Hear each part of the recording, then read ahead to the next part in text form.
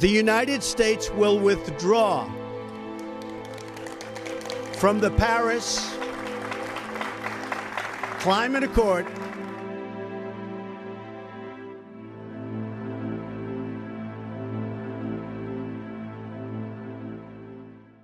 In 2016, the United Nations met in Paris to create an agreement to reduce CO2 emissions and rising temperatures, and the Obama administration signed into the agreement.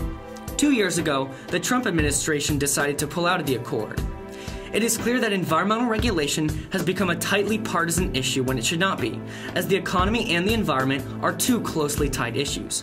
When one thrives, the other seems to be disregarded, creating a world where nothing is accomplished as the political climate changes.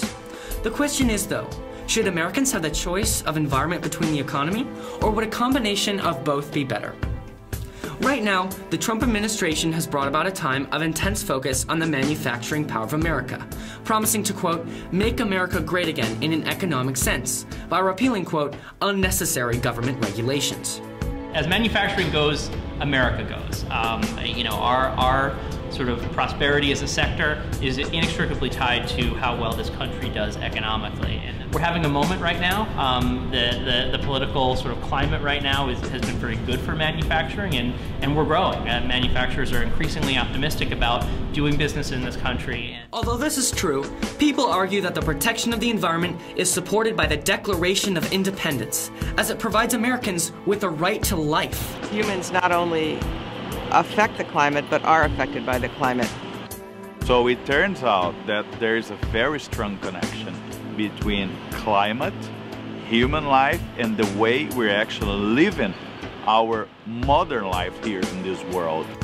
A 2014 report by the IPCC, Intergovernmental Panel on Climate Change, showed that climate change will shift the pattern of wildlife in the upcoming years, causing lower crop yields and a loss of biodiversity.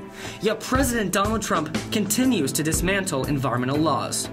The main argument against the protection of the environment is that the economy will be compromised. A 2014 report by the International Energy Association has shown that it will cost $44 trillion to curb emissions through 2030.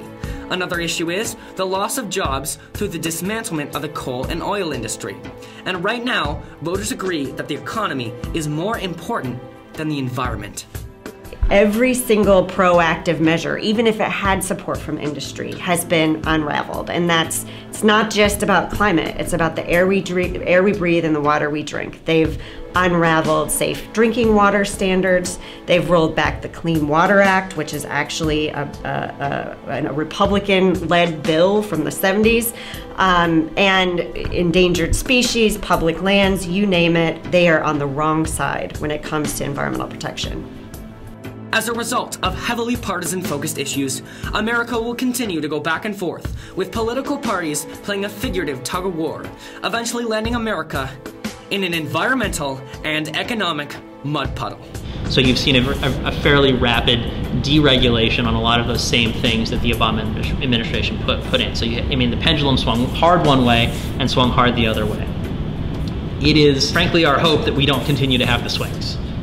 That the pendulum doesn't swing back and forth again and again and again. The thing that we need more than anything else is regulatory certainty. We want to know what the rules of the road are long term. To solve this concerning problem, as a country, we need to draw on the key thing to what it means to be an American, to innovate and make better. With this innovative mentality, we need to create solutions to common problems that appease both the economy and the environment, a so-called middle way solution. We have already come across a middle way solution, clean energy, that has already benefited the economy and will continue to benefit it more. The World Bank estimates that the U.S. wind and solar creates about 13.5 jobs per $1 million of spending, and that building retrofits constitute 16.7 jobs per $1 million of spending. This is more than 3 times the 5.2 jobs per 1 million for oil and natural gas, and more than 2 times the 6.9 jobs per $1 million spent for coal. We don't need to rely on coal. We can make this transition to a clean energy economy, and we can do it in a way that creates jobs and helps the environment. After hearing conservative manufacturing officials, liberal environmental activists, and even common people, this conflict is all about what people believe and what people's values are. a self-proclaimed question to the American people of now and future generations. What will you choose? The economy or the environment?